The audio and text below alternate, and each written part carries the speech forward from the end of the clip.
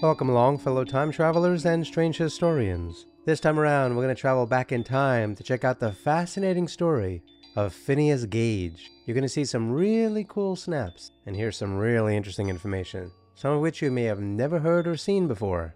Before I begin, please like and share the show and subscribe to my channel and hit the notification bell. Now please join me around the campfire.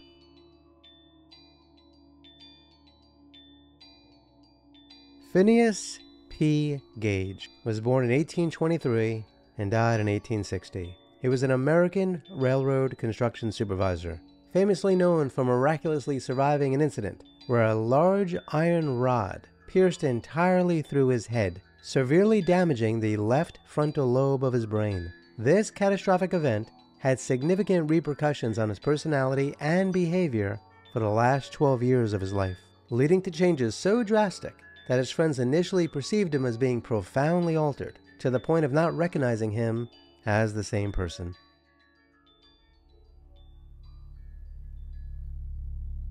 Born in Grafton County, New Hampshire, to Jesse Eaton Gage and Hannah Trussell Gage, Phineas was the eldest of 5 siblings. There was limited information about his early life and education, other than he was able to read and write. Remarkably healthy since childhood, Gage hardly suffered any illnesses. It is speculated that his initial experiences with explosives might have been in his youth, working either on farms or in nearby mines and quarries. By the age of 25, he stood 5 feet 6 inches tall and weighed 150 pounds, embodying the epitome of health, strength, and vitality.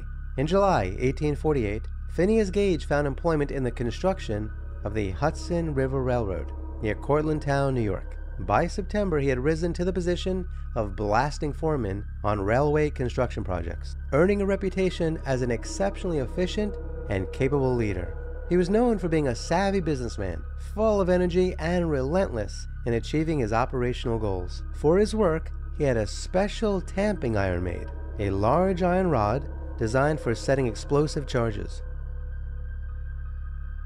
On the 13th of September, 1848, Gage was overseeing a work crew that was blasting rock to lay the foundation for the Rutland and Burlington Railroad tracks south of Cavendish, Vermont.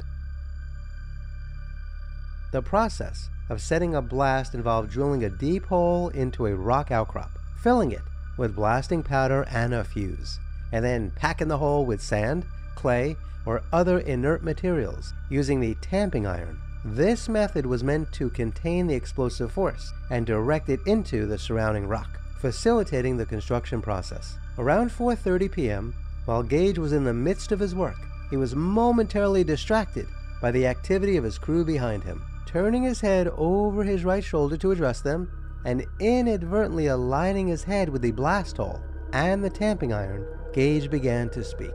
At that moment, the tamping iron struck the rock,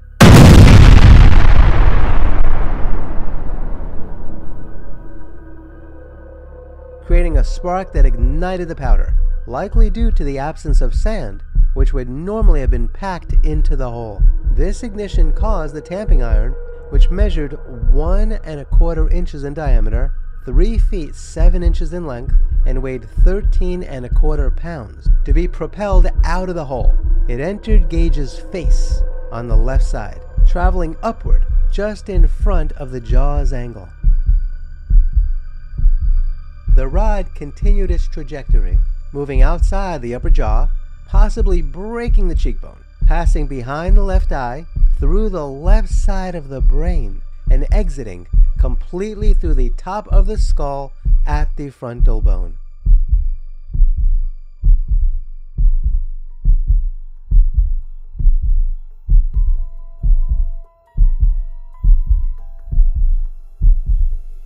The end of the rod that penetrated Gage's cheek was pointed, tapering over 11 inches to end in a point that was 1/4 inch in diameter. This unique tamping iron was custom made by a local blacksmith, and it was designed to meet Gage's specific preferences.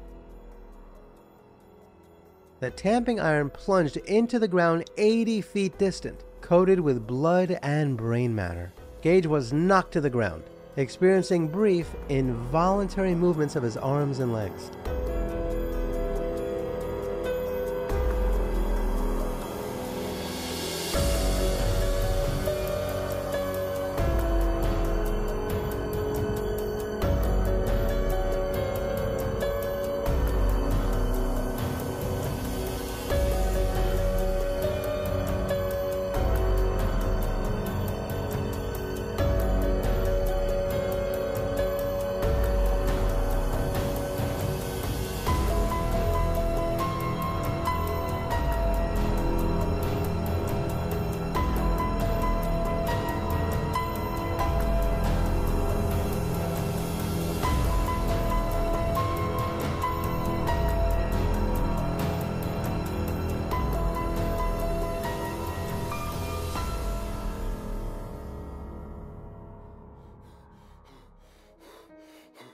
Shortly after, he began speaking, managed to walk with minimal support, and sat up straight in an ox cart for the journey of 3/4 of a mile to his accommodation in town. Roughly 30 minutes post-incident, Dr. Edward H. Williams encountered Gage seated outside the hotel, where Gage uttered a remarkably understated comment, saying, quote, "Doctor, here is business enough for you," end quote. It was noted that Gage endured his ordeal with remarkable heroism. He immediately recognized Dr. Williams and expressed hope that his injuries were not severe. Despite his clear awareness, Gage's strength was waning due to the loss of blood. His body and the bed upon which he lay were entirely covered in blood. Moreover, Gage was ingesting his own blood, which he was forced to expel every 15 to 20 minutes.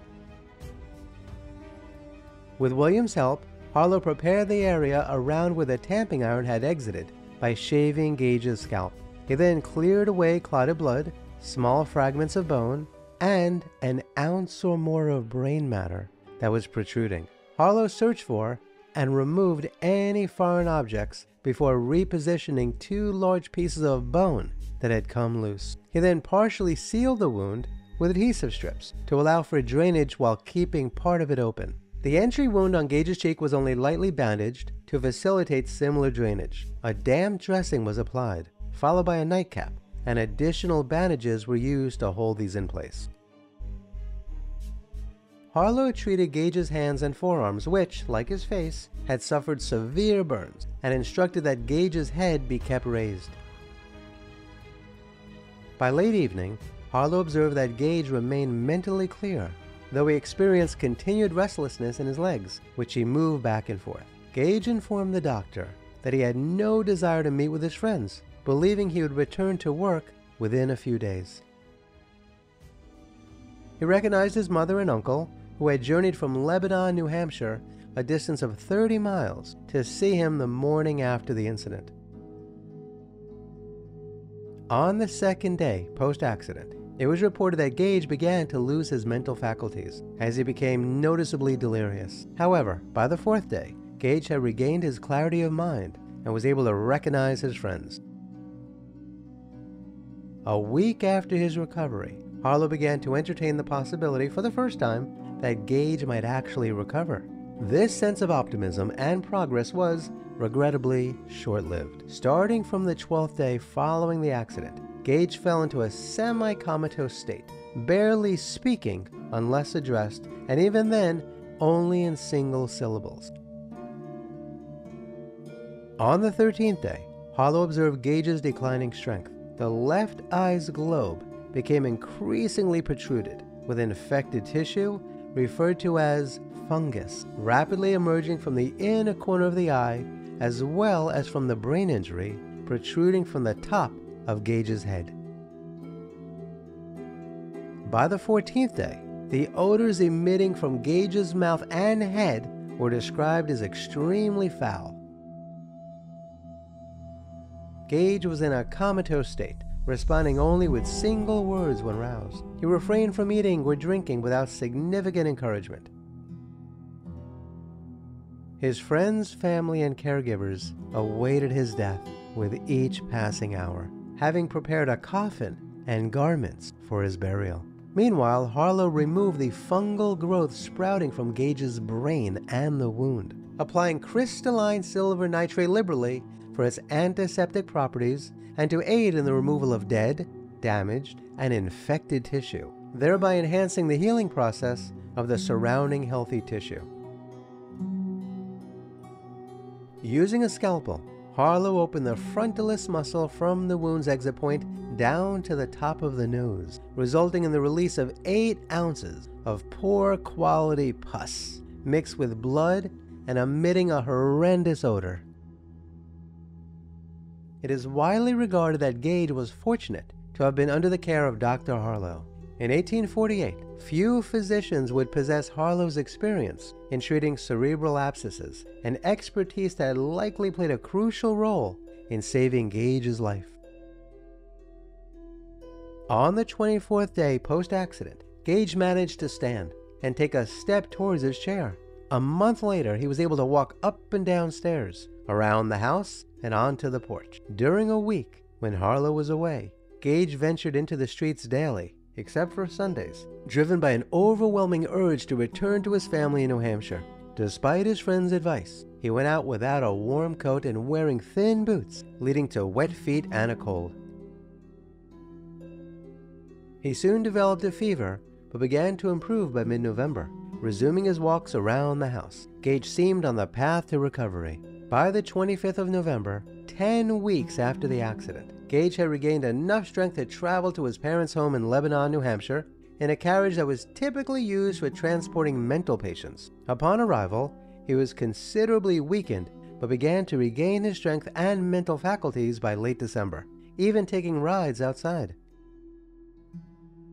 By February, he was able to perform light chores around the farm, such as tending to the horses and feeding the cattle. As the plowing season approached in May or June, he could handle half a day's work without issue. By August, there was a slight impairment in his memory, subtle enough that it would not be apparent to someone who did not know him well. Roughly a year after the incident, Gage had donated his tamping iron to the Warren Anatomical Museum at Harvard Medical School, only to later retrieve it and thereafter referred to the iron as, quote, "my iron bar," end quote, which became his steadfast companion for the rest of his life.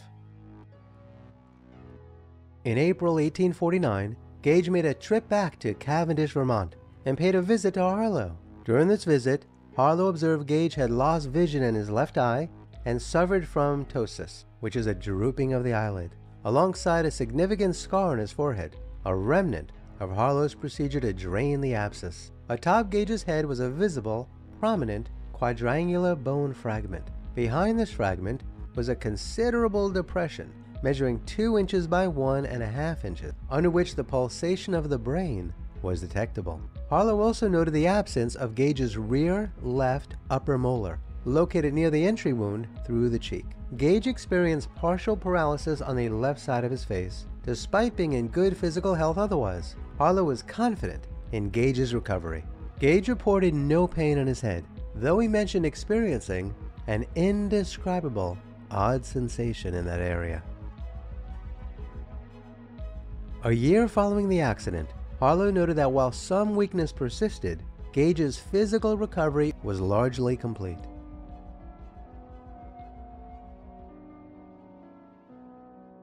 In November of 1849, Henry Jacob Bigelow, professor of surgery at Harvard Medical School, took Gage to Boston for several weeks. After confirming that tamping iron had indeed traversed Gage's skull, Bigelow introduced him at a meeting of the Boston Society for Medical Improvement, and likely to his medical students as well.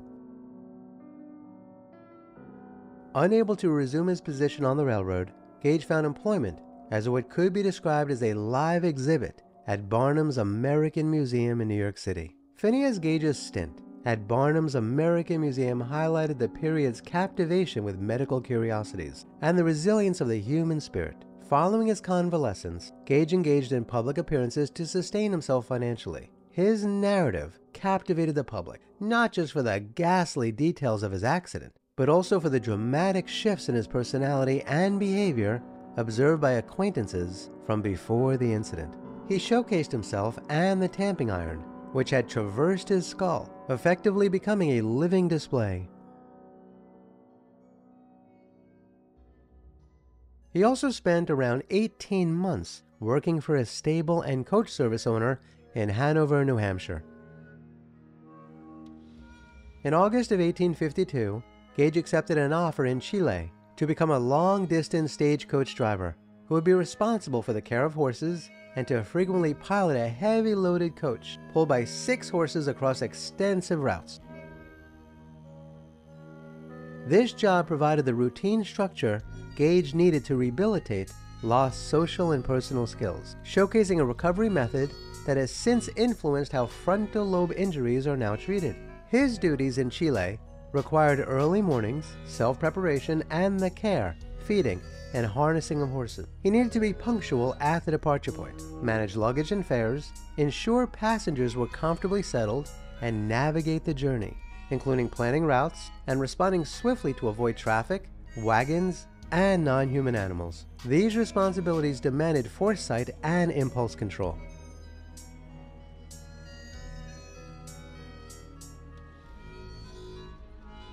By mid-1859, Gage's health deteriorated, prompting him to travel to San Francisco in a weekend state after enduring significant difficulties in Chile, particularly in the last year that he was there. Upon arriving in San Francisco, he recuperated under the care of his mother and sister, who had moved there from New Hampshire when he had left for Chile. Eager to work, he quickly secured a job with a farmer in Santa Clara. In February of 1860, Gage started experiencing epileptic seizures, which led to the loss of his job. Despite the increasing frequency and severity of the seizures, he endeavored to work in various capacities, although his ability was significantly limited. On May 18, 1860, Phineas went to visit his mother. Early in the morning, on May 20, 1860, he experienced a severe seizure. The family doctor was summoned and resorted to bleeding him in an attempt to provide relief. The seizures continued frequently throughout the next day and night.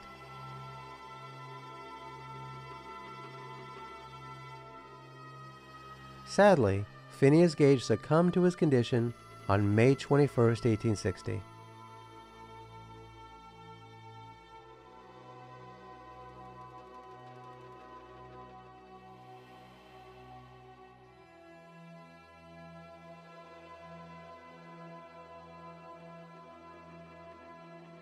He was later laid to rest in Lone Mountain Cemetery in San Francisco, with his burial taking place shortly thereafter, although the exact date is not known.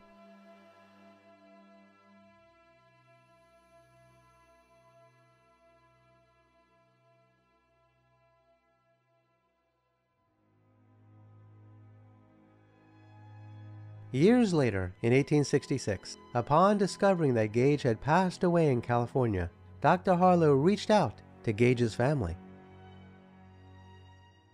Following Harlow's request, Gage's family exhumed his skull and personally transported it to Harlow, who had, by that time, become a well-known physician, businessman, and community leader in Woburn, Massachusetts. Additionally, Gage's family ensured that the tamping iron, closely associated with the infamous accident, was delivered to Dr. Harlow as well. Following his analysis for an 1868 paper reviewing Gage's case, Harlow returned the tamping iron, and, this time, Gage's skull as well, to the Warren Museum. They are still exhibited there to this day. The tamping iron carries an inscription, authorized by Bigelow to accompany its initial placement in the museum, although it incorrectly dates the accident by 1 day. It says as follows, quote, "This is the bar that was shot through the head of Mr. Phineas P. Gage at Cavendish, Vermont, September 14, 1848. He fully recovered from the injury and deposited this bar in the Museum of the Medical College of Harvard University. Phineas P. Gage, Lebanon, Grafton City, New Hampshire, January 6, 1850. In 1940, as part of a citywide mandate to relocate cemeteries outside of San Francisco city limits, Gage's body, without his head of course, were reinterred at Cypress Lawn Memorial Park.